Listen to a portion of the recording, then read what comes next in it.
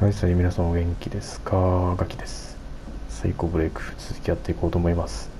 サイコブレイク2か。前回も2を言い忘れて。じゃあこっちの奥行ってみるか。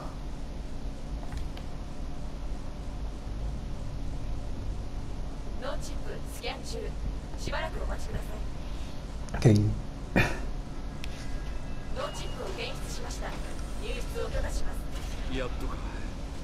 ユキコとオニールに追いつけるといいが。回復取れない。ハンドガンのじゃなショットガンか。ちゃ満タンだな。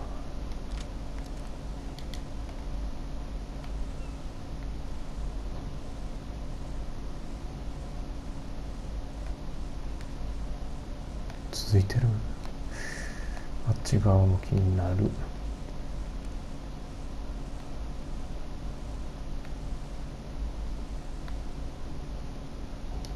取れない。うわ、動きがしそう。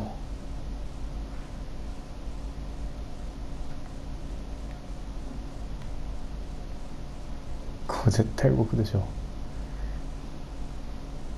ショットガンたくさんあるし、弾がたくさんある。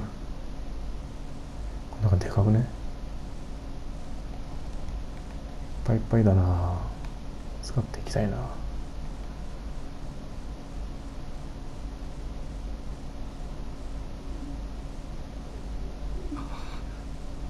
何か聞こえる。確かに。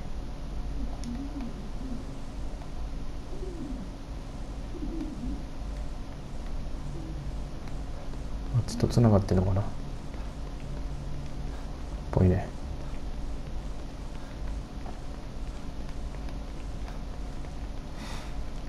これは気になる。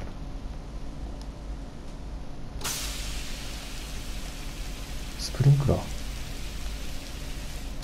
やっぱ戻るか。火を消す。撃ってみる。反応なし。イベントが起こった時に動くのか。もう一つスプリンクラーあったよね、確か。あった。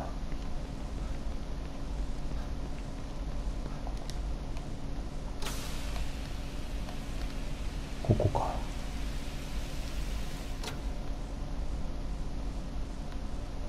入ってみるか。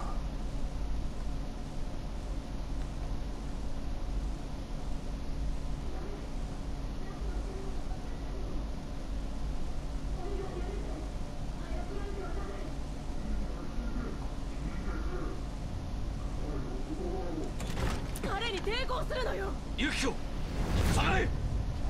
やめて。混乱してるだけよ。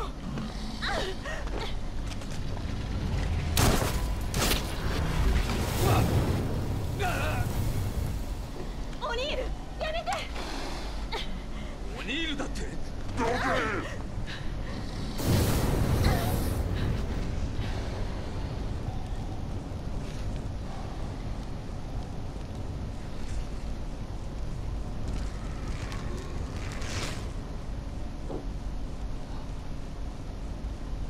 邪魔するな、セバスチャン。オニール、何があった？セオドア様のお導きだ。僕は信者になった。あの方をかくまった。代わりに新しい人生をもらったんだ。奴隷の人生か。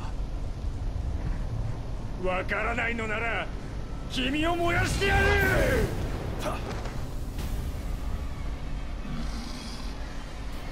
マジですか。オニールだった。スプリンクラーのところまで行って、あれ、ああ、そっか。ここから逃げることはできない。君を始末しろと命令されたんだ。君には選択肢が2つある。死ぬか、僕みたいに変わるか。嫌だね。やばい。ふう。熱すぎる。火を消さないと。これか。見事。来てたか。とは火炎放射器っていうか、洗礼を受けなくてはならない。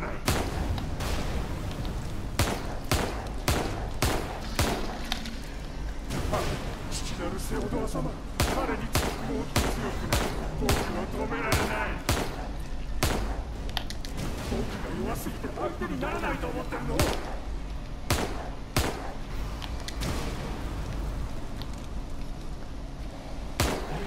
の？よし、まだだな。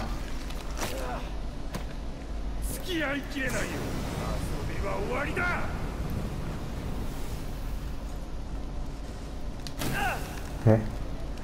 死が強すぎるな。うわ、いけない、こっち。うわは、ショットガンに警戒。うわ、やばい。危ない。もう一回スプリンクラー作動。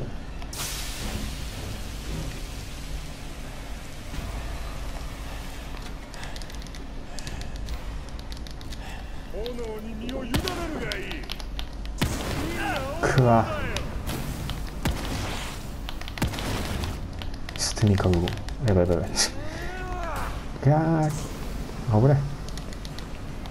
回復しとこうかな。からは逃れられない。オッケー。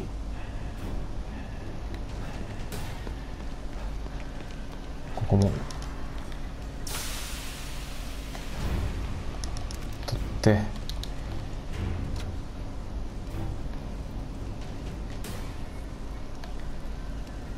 どっから来る？こっちは広すぎるな。向こう側行きたい。これなんか使えそうだな。いた。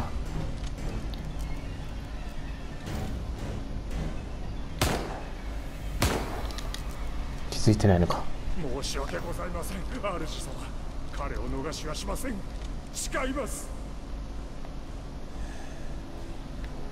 もう僕は弱くないんだ、セバスチャン。簡単には倒れない。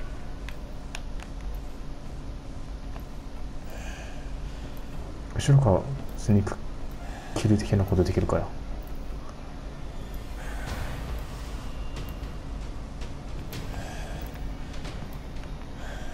行ってみるか。嘘でしょ。見下していた。もうそうはさせない。急に振り向きあった。好きなだけ逃げればいいよ。ここからは出られないけど。とわ、危ねえ。よいしょ。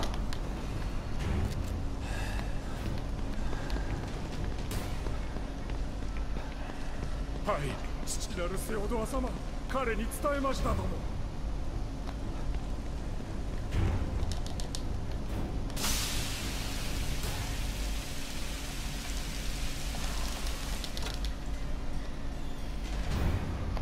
向か回復。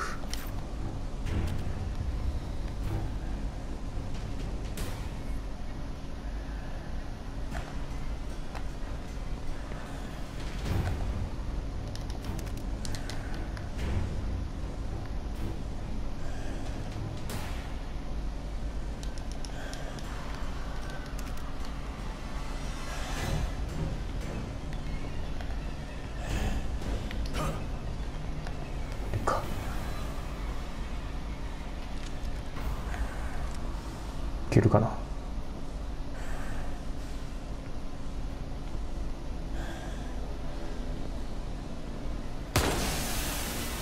申し訳ございません、主様。彼を逃しはしません。誓います。ふう。炎に身を。よし。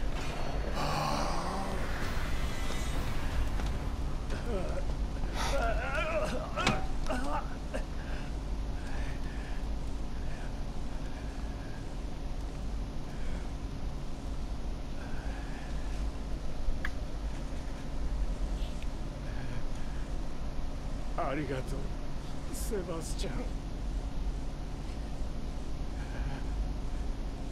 やっと消えた。彼の声も。恐怖心も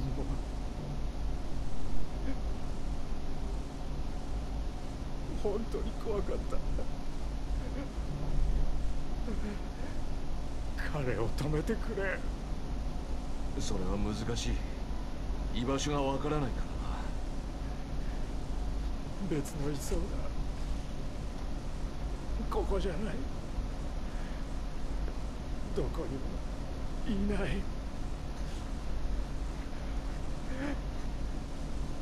隣の部屋にあるマシンを壊してくれ。何のことだ。彼を隠すのに作らされた。壊すんだ。そうすれば彼を倒せ。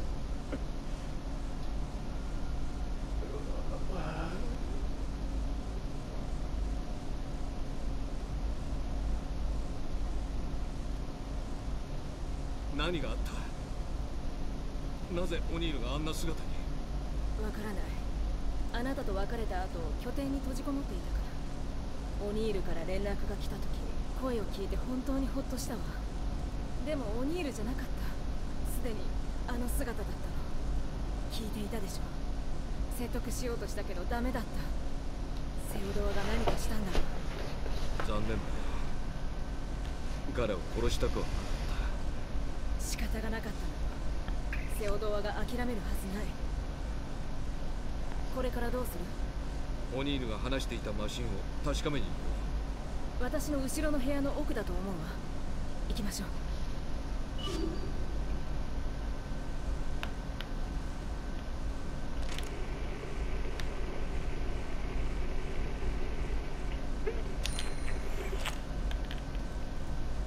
もしかして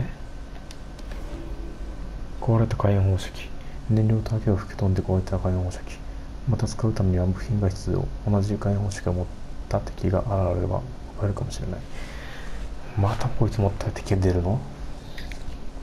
火炎放射器使えそうだが壊れている。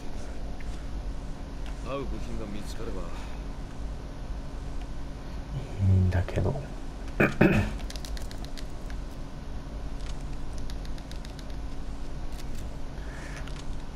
弾逃してるところあるかな。取ってないとこあるかな。ちょっと周り見てきます。ユキコもついてきてる。ここのは取った。ここも取ったよね。こっちのハンドガンも取った。こっちもあったんだな、これ。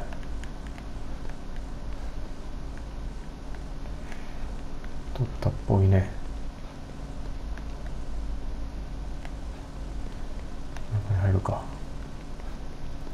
まさかオニールが敵になるとはな。あ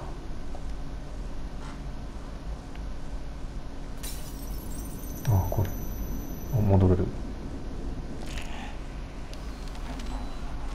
はい、主様。もちろんです。マシンは正常に作動しています。感謝します。セオドア神父様。もったいないお言葉。光栄です。でも彼女は害はありません。彼女はいえ、絶対に逆らいません。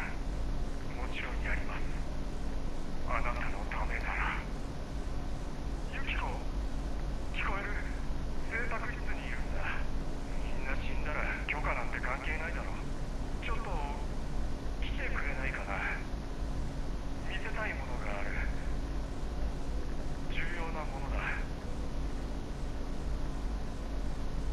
すまないユキコ。でも命令なんだ。おびき寄せて殺すってくんだったのか。セオドアの影響の証。ここはどこも手をつけられてる。彼と交信する道具みたいな。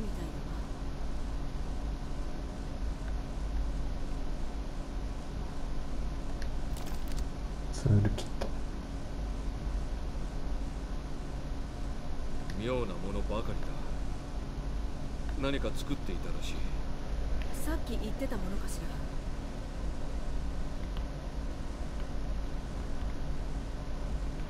ら。鏡から音楽流れない。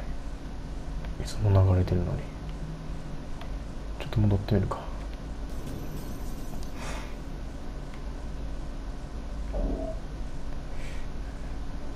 このあれが録画ないんだけど、もう一応見てみるか。どっかで取り逃がしたかな。録画ない。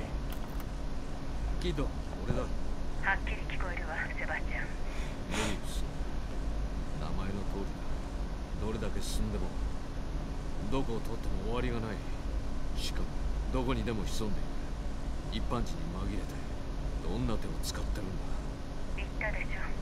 見つけられるのはメビウスにとって都合がいい時だけ。長い間あなたを観察していた。抜かりなくね。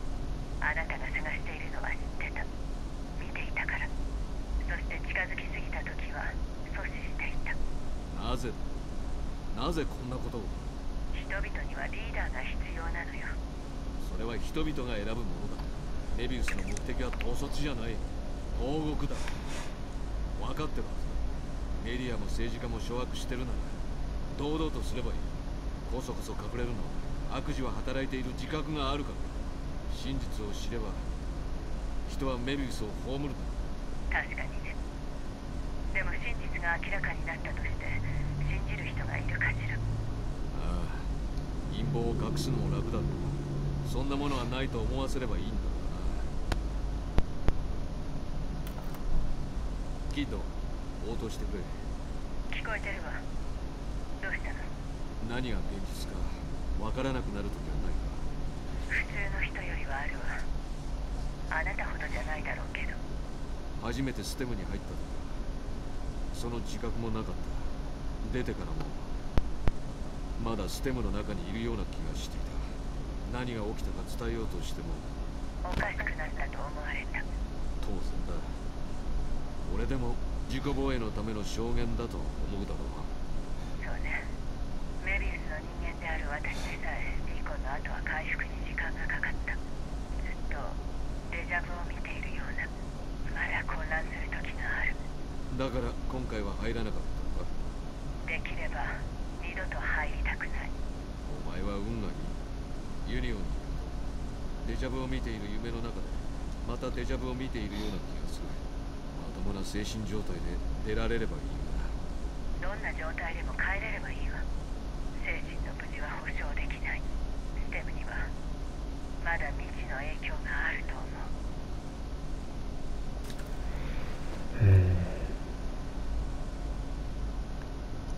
う。あざっす。な。ありがとう。どうも。12000。まあいいか。セーブしてちょっと進めるか。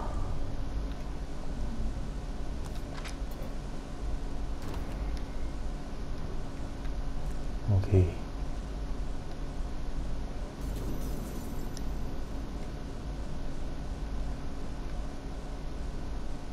ここかな。セオドア・オレスを知ってるんだ。もちろん採用部門のトップ。でもステムで何をしているの？目的は？お前の知らないことが起きてるんだ。奴はリリーを欲しがってる。オニールを見ただろう。必要なら誰にでも同じことをするだろう。リリーが手に入るならここを破壊することも厭わない。奴を止めないと。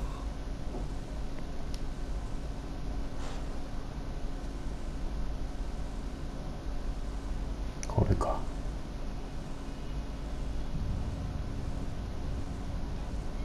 これは何？よくわからんが安定化装置によく似てるな。とにかくオニールが言った通りこれを壊すとするが当てもあることだしな。俺だ。セバスチャン、忘れられたかと思ったよ。クッキーの準備はできたか？ああ、早く使いたくてうずうずしてる。よし、ここの座標を送る。でかい銃も頼むぞ。狩りの時間だ。了解。もう向かってる。後で会おう。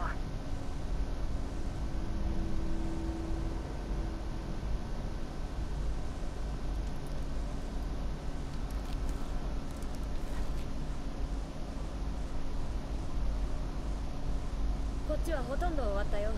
準備ができたら声をかけてくれ。爆破準備ができたらエズメラルダに話しかける。なんか言いにくいな。周りにあるものを拾って、これなんだ、ろうそくか。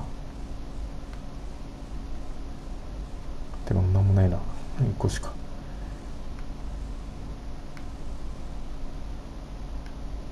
ユキコ、教えてほしいことがあ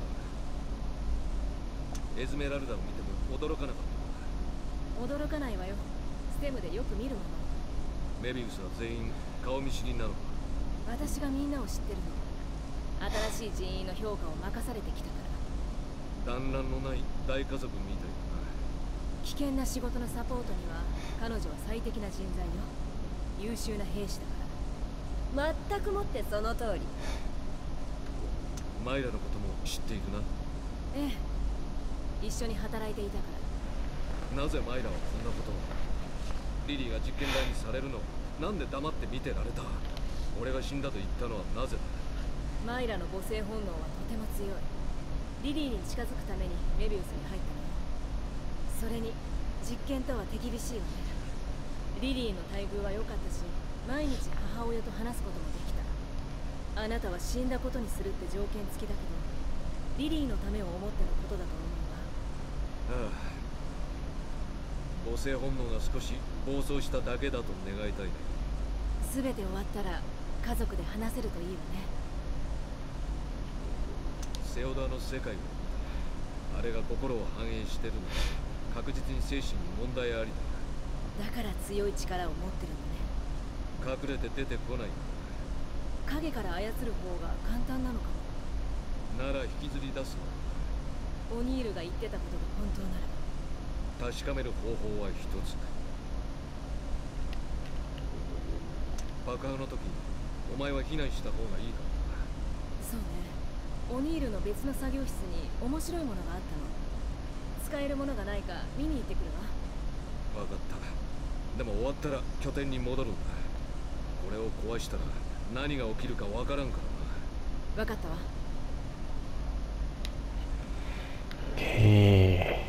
爆破するか。聞きたいんだ。あれ、こいつも話すのか。ユキコのことは知っていたんだ。知らない奴はいないよ。メビウスに入る前、必ず彼女のオフィスに通されるからね。信用できるか。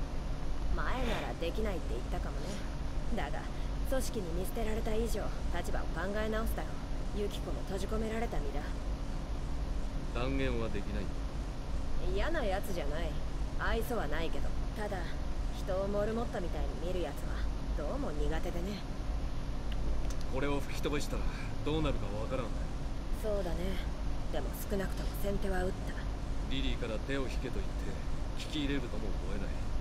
善悪を解いて納得してくれる相手じゃなさそうだ。見つけ次第殺せってこと？覚悟しとけってことだ。何が起きてもおかしくないだろう。悪気はないんだが、なんであんたみたいに賢いやつがメビウスなんかに入ったんだ。陸軍で爆発物を専門にしてたんだが、秘密工作のためにメビウスに出向してね。終わったらすぐ誘われたってわけ。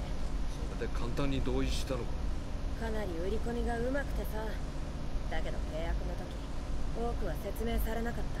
まあ胸を張れない仕事もしてきた。でも盲目的に従うしかないんだ。逆らったらマイラに組織から抜けるチャンスがあるって言われた時は迷わなかった。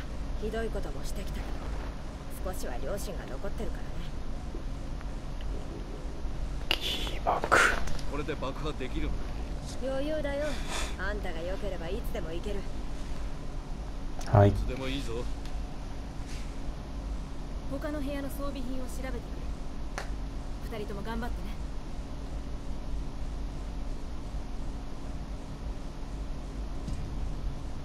ね。よし、じゃあ行くよ。ぶっ飛ばし作戦開始まで。3、2、1。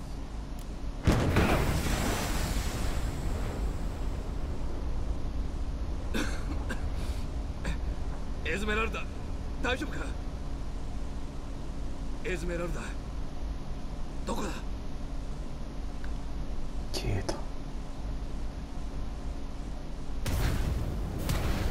セバスチャン・カスティアノス、あなたは暗闇に入ることを拒む。私を光のもとに探すのですか？軽率な行動でいつも破滅してきましたね。来なさい、待っています。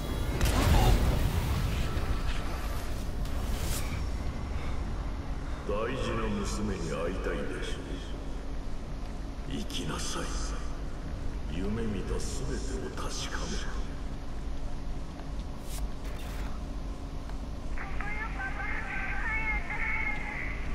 め。リリー、いるのか？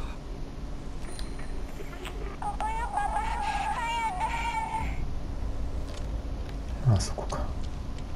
チャプター12、そこなしの間。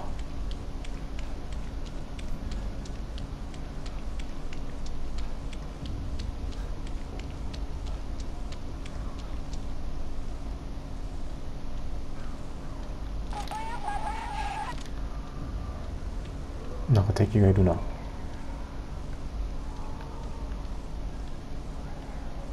れはアイテムか。いたー。あ、バレてない。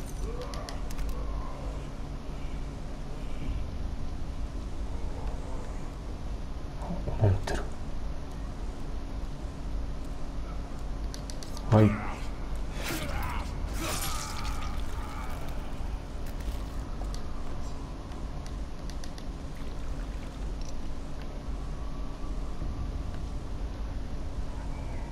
いるね。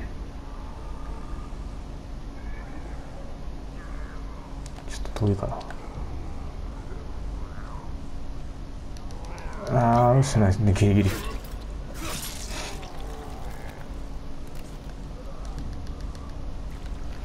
あっちにもいるな。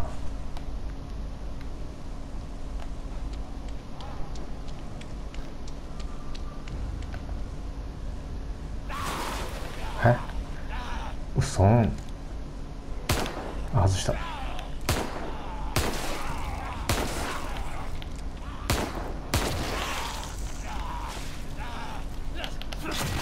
お前持ってるのかい。あと1本あるな、もの。これ。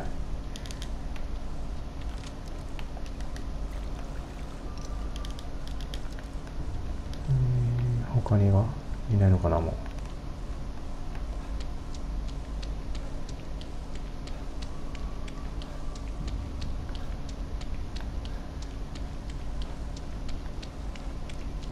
何あいつ。バカでかいてか結構でかいな。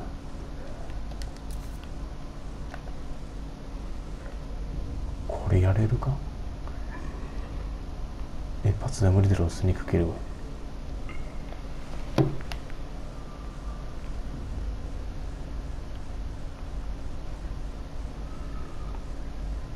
どこに行く。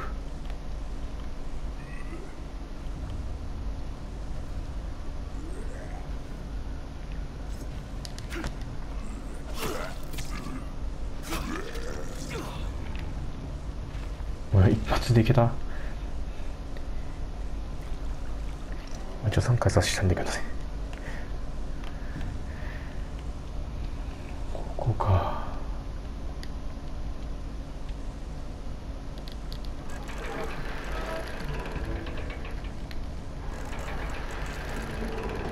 周り警戒して大丈夫かな。オープン。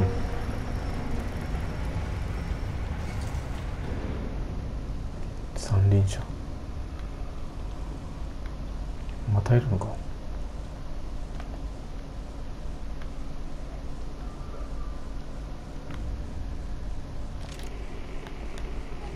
か。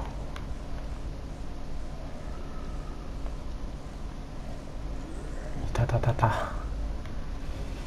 いた。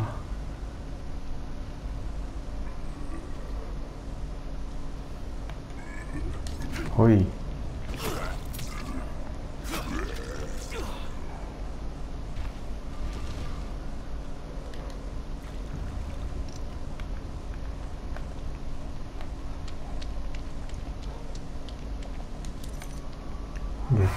はいはいはいはい。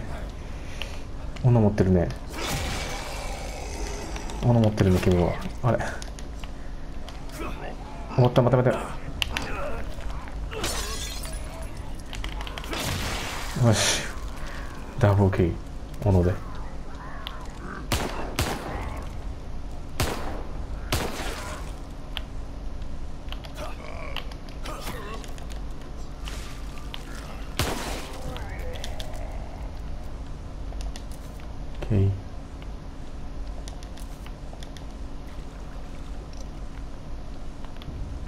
一気に集まってきたな。あっ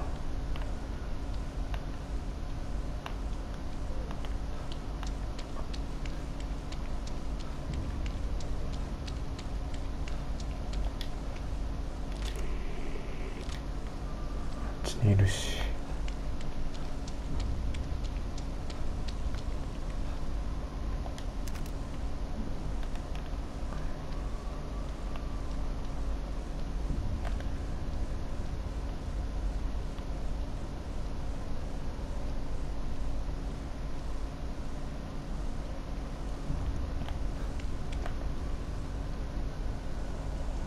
振り向くなよ。よし。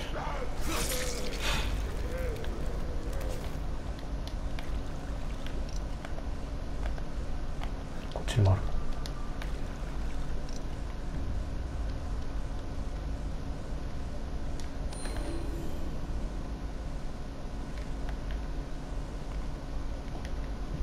ハープン。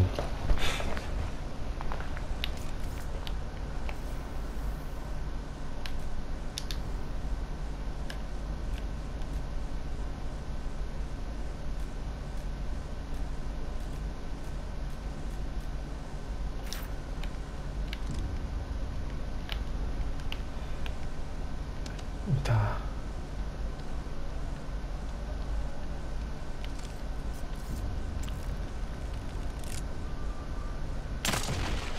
いえ。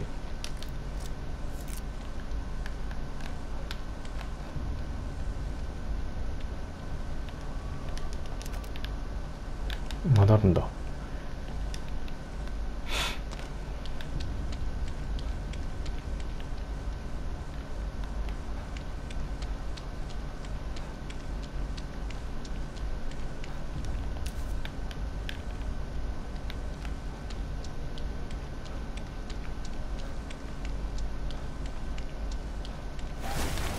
はいはいはい。よ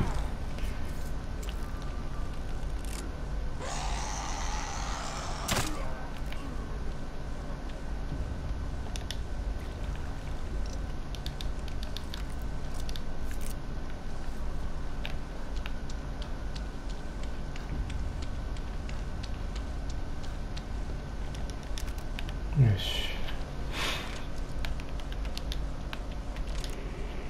あっちか。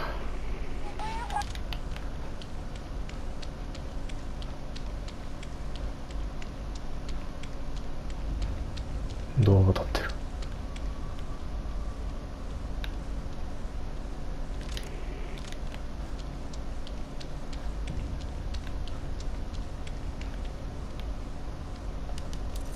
ギアゲット。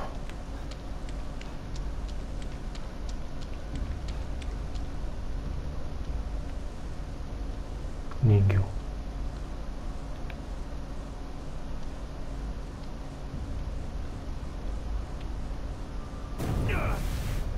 マは諦めなかった。パパとは違う。ママは教えようとしたのにお前は聞こうとしなかった。違う。そうじゃない。はしくじり彼女は成した。聞くことを拒む二人とも失った。そして自分さえ見失った。分かったような口を聞くな。マイラは知っていたのです。願いを叶えるには服従し、組織に入るしかない。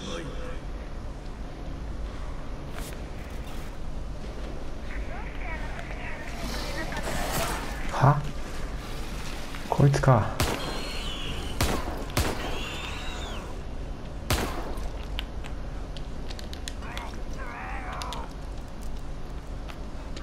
これこれ。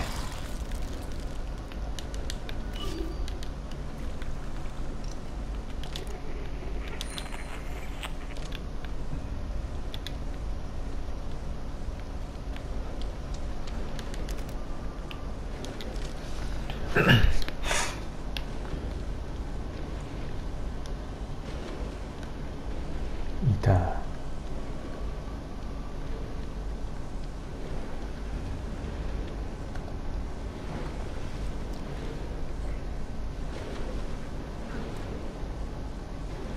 はい。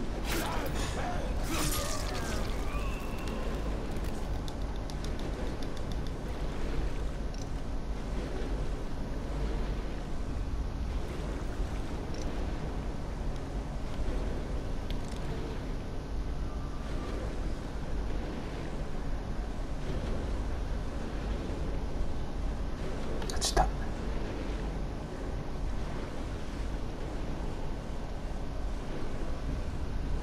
はい。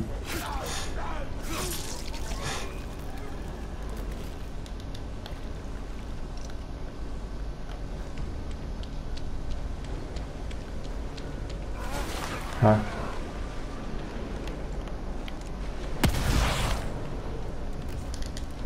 い。よいしょ。あ、まだかい。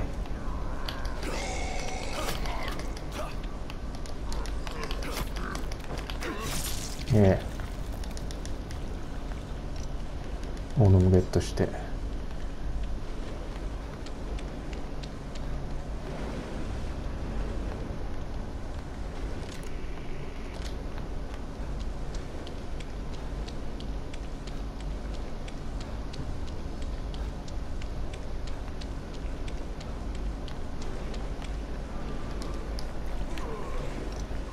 起き上がった。は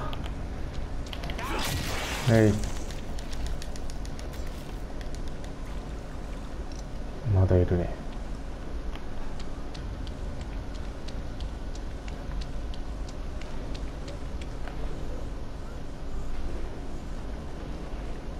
はい。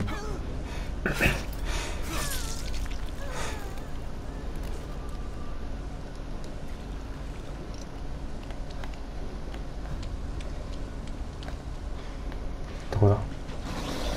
うわ、こいつか。はい。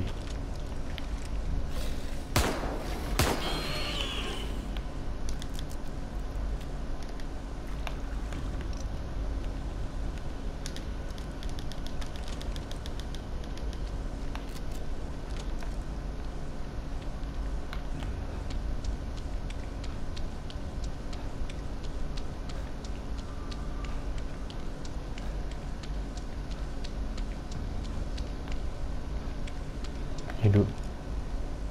どこに？あいつか？あいつ遠くでも。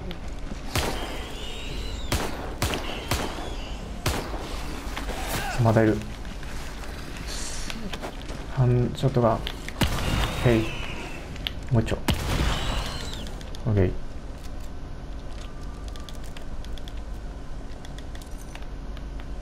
あれ、あと一体どこで倒した？あ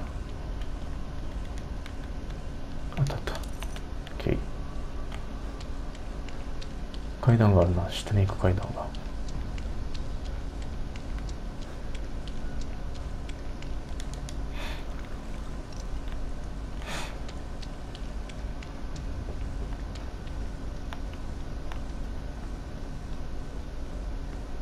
ここか。もう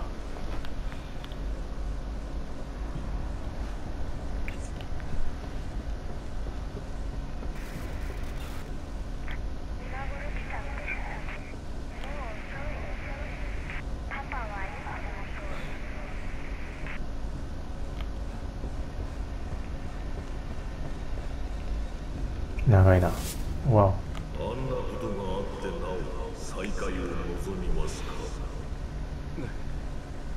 ああ、俺はリリーを見つけなければ。わかりました。では来なさい。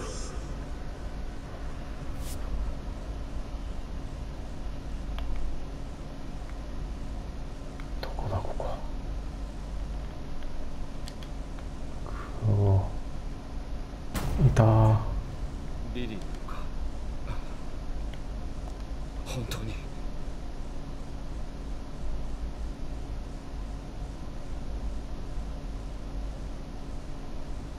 リリー。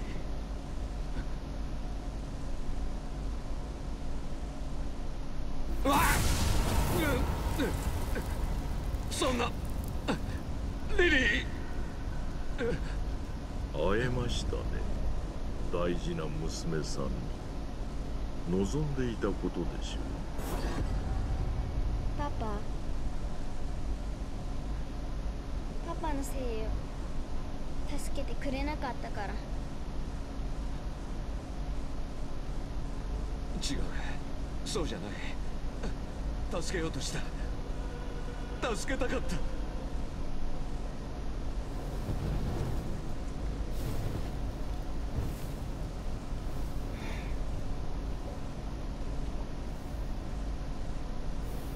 よせ、やめろ、やめろ。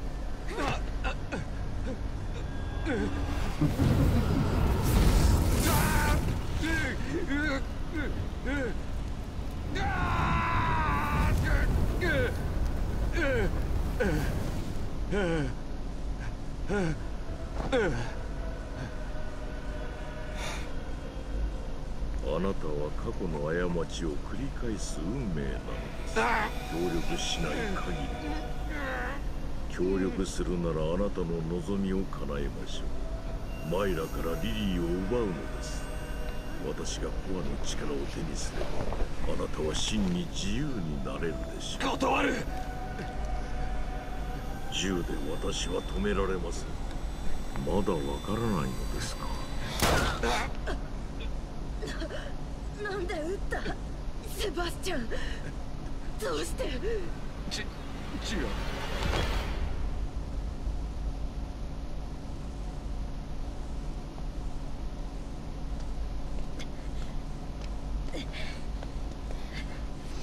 ほら、しっかりしな。退却だ。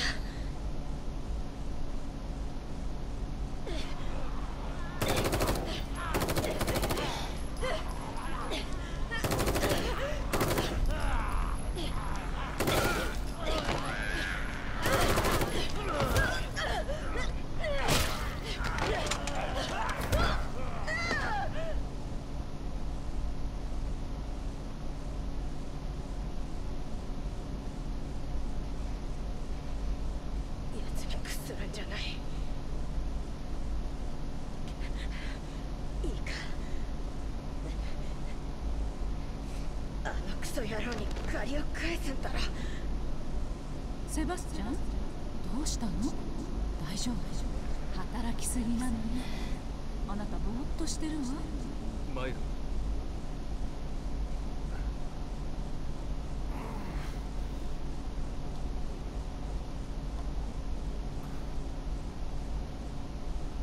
エズメラルダ、どこに？うちに帰ってきたのか？どうやって？家の中を探せ。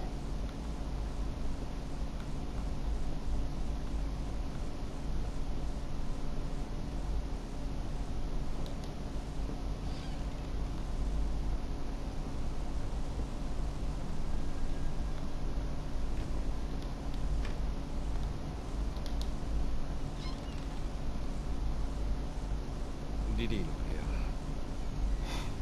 屋、昔のままだ。ずっとこのままだったらよか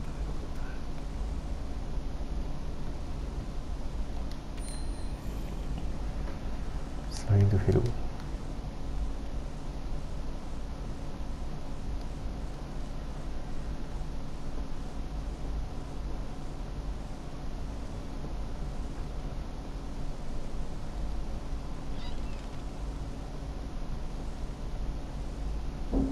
仕事にばかりかまけてた。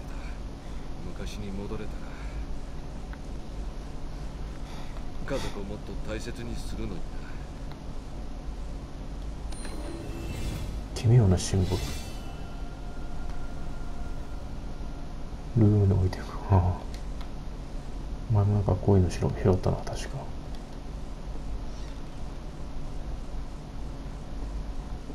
下に行ってみるか。リリー、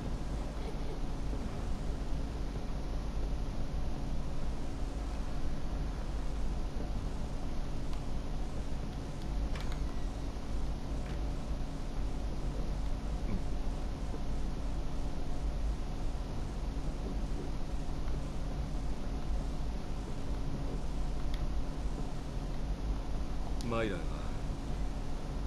残した手紙、ファイルに隠されていた。妄想だと決めつけず信じていれば。最愛のセバスチャンね。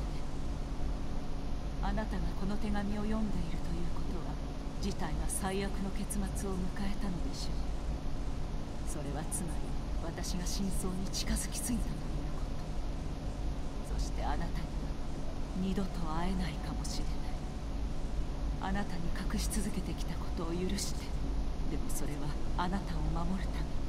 事件の真相から、私の狂気から。私が調べた捜査ファイルのコピーを同封したわ。これがあなたの手に届くことがないように願っている。でももしそうなった時に、あなたに全てを託すわ。お願い、なすべきことを行って。リリーのために、そして私のために。あなたを心から愛している。マイル。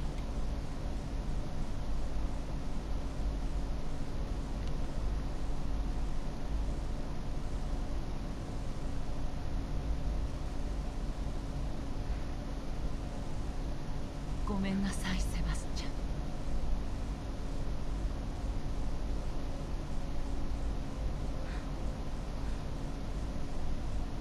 あなたはよく耐えたわ。ずっと一人で。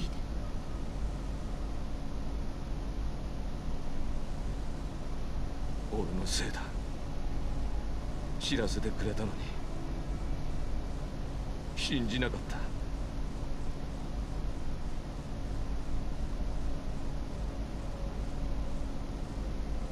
た。今度は混乱して厳格に話しかけてる。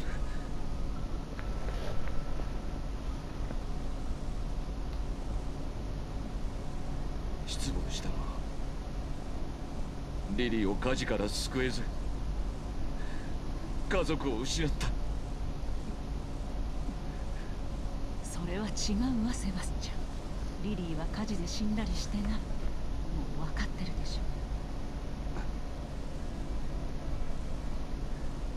だが守れなかった。仕方ないわ。メビウスは自然の脅威に似てる。あなたは今自信を自分のせいにしてるようなもの。あなたのせいじゃない。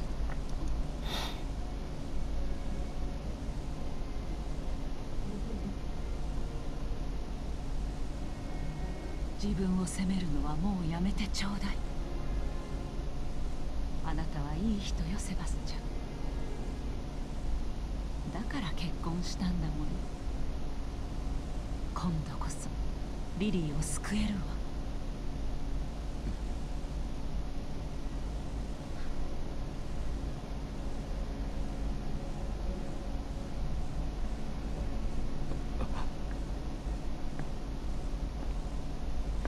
たくさんの困難が待ってるわ。戦い続けるのよ。過去に負けないで。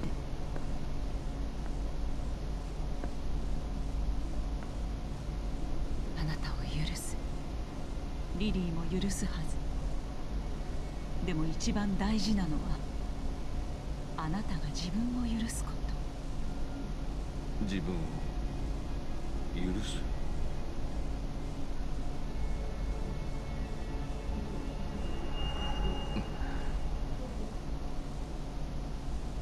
その通りだ。マイラはいつだって正しかった。セオドアは罪悪感につけ込んでくる。でも俺が何をした？罪を犯したのは奴らだ。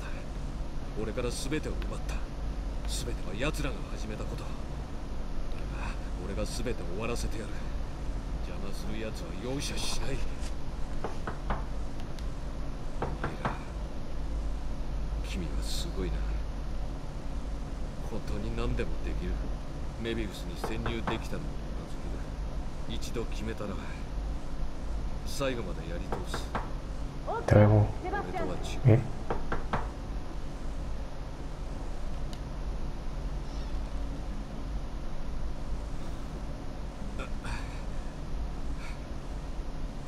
ここは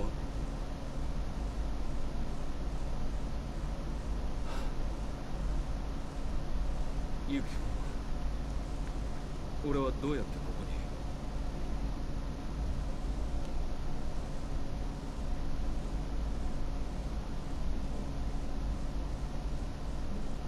彼女が連れてきてくれたの。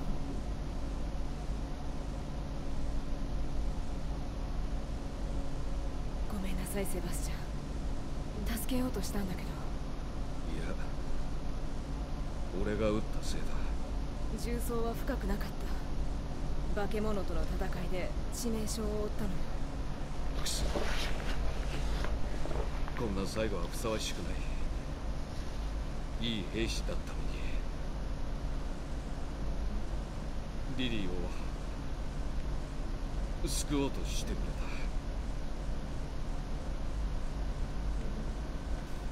俺のせいだ。俺はまた。違う。自分を責めないで。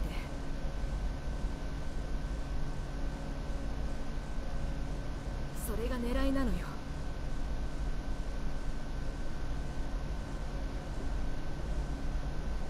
そうだな、あの野郎。罪悪感を植え付けてくる。だが罪を犯したのは俺じゃない。報いを受けるのは奴の方だ。よし、全て終わらせてやる。セオダを見つけよう。見つけたわ。オニールのマシンを壊したのが効いたみたい。もう隠れようがない。問題はたどり着けるかどうか。どういうことだ？屋外の監視カメラで見つけたんだけど、これを見て。ユニオン中央にセオドアの砦が現れたの。でも巨大な炎の壁で囲まれているのよ。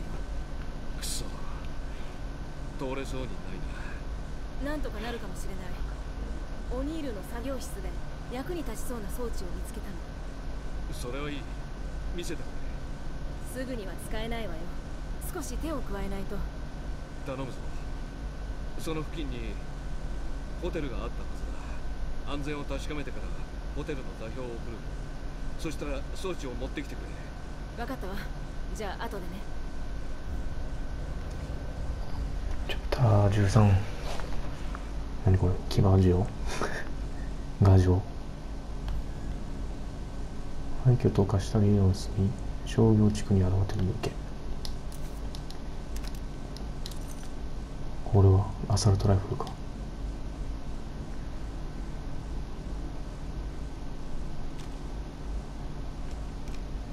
すまない、エズメラルダ。あんたの死を無駄にはしない。地獄の果てまで追い詰めてやる。いいね。大量の弾薬を消費する。